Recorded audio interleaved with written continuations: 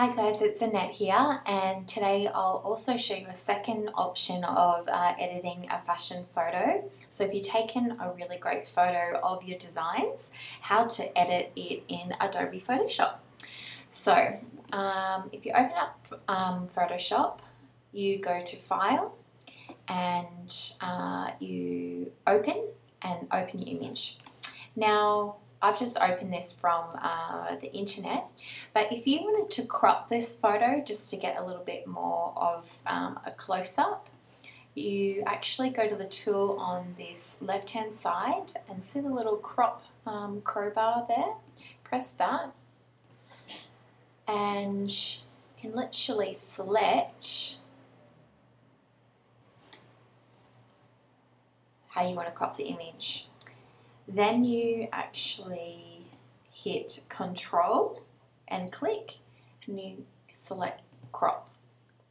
So that's just cropped our image there. Now if you want to adjust the colours in this photo, I'd suggest making the colours a little bit brighter perhaps. You go to Image, Adjustments, Brightness and Contrast. So make it a little bit brighter. And a little bit more contrast there. Also what you can do is if we go to Image, Adjustments, Selective Color, so we want to just select one color and change it, we could actually recolor the dress here. So if we select yellows, we can actually make the yellow a little bit more pink or orange. Or even a brighter yellow if you wanted to. Well, we just changed it to coral now. You could also make it lighter and darker. So it's really great, like for example, if you're actually photographing a sample garment and you've got your real garments in production at the moment and your sample garment isn't exactly the right color, this is really great because you can still shoot the garment and actually just slightly change the color so it's correct for bulk and actually resembles the true color that it will be in bulk production. So I'm going to stick with Andy Apricot. Image adjustment, selective color again. What we can do now is maybe with the blues, so let's pump up the blue a bit. So we're just going to add more cyan, less magenta.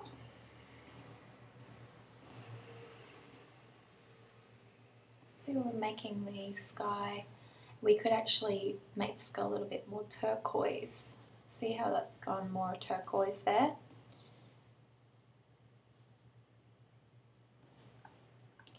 And with the reds,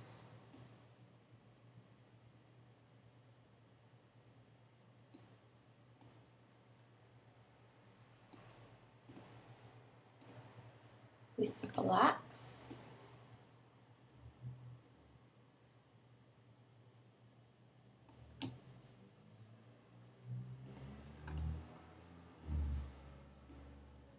with the yellows there.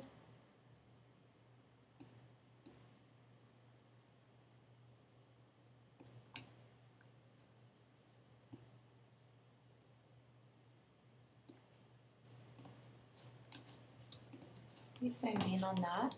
You can see we've like really made the picture a whole lot brighter.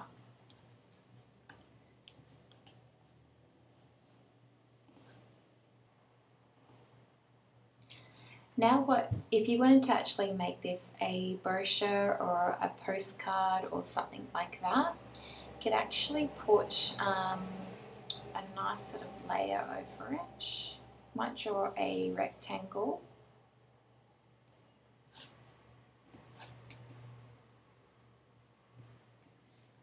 Now what we can do, see how it's automatically just chosen pink, but on the right hand side we have the layer toolbar and we can actually see what colour the shape is, so it's pink at the moment. If we double click on that, we can actually choose what color. So I'm going to choose white. And then what we can do is actually on the right hand side it says opacity. So we can actually bring this all the way down and make it more opaque. Just ever so slightly maybe. So see what I've done now, I've just added a white box and made it semi-transparent. So then when we write on it, it's going to make the writing sort of pop out a little bit more. So to write, you go to the T and before we begin, at the top here, we're going to just reduce our font size down to maybe 18. And we'll choose a font.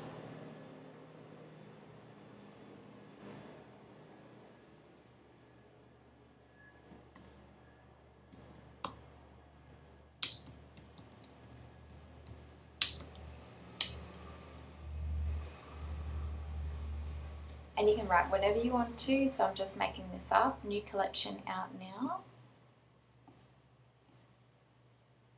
Adjust it. And we can change the color of this font as well.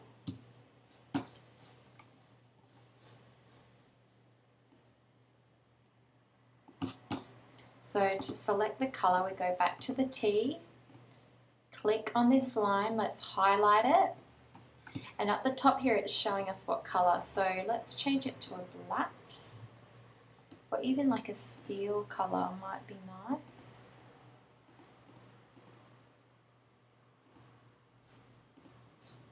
Steely grey. And if you don't like the font, you can always change it. So I think I might go something a little bit simpler.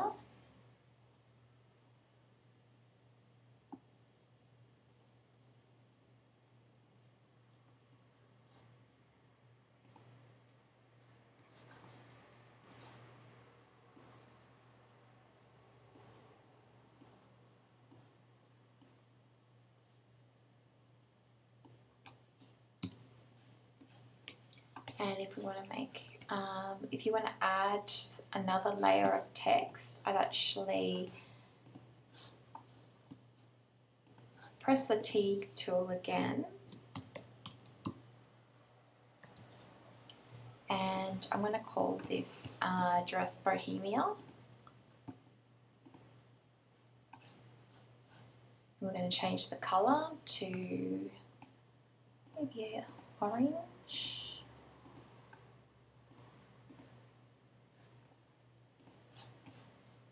Increase the size.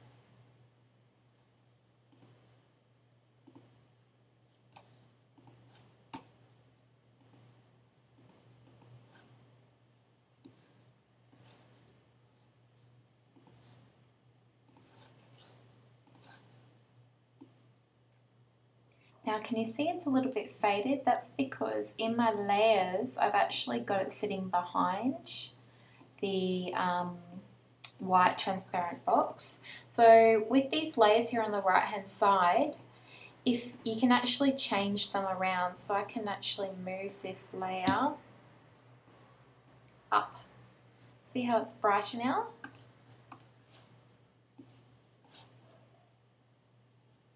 And I can move, if I go new collection out now. So if you're trying to do something and it's not working for you, chances are that you're on the wrong layer. So you have to always make sure whatever you want to work with in your image, you actually select. So if I want to swap where the white box is, I press the white box. Maybe I want to put it over her dress a little bit more. And then Bohemia can move up. New collection out now. Actually move like that. Now if you want to actually move all of them, you just select all of them holding the shift key. And then I'm just arrowing down and moving them down, or with the, you can actually move it down like this. Now, if I wanted to make this Bohemia stand out a little bit more, you could select the white box, and with the opacity there, we'd actually just make it less see-through. Something like that. So see, we can still sort of see through it, but it's making Bohemia stand out a little bit more. So there you have it. That's how you can actually create a catalogue or a postcard or you know, a leaflet, or maybe it's the cover for your style spec sheet and your product line.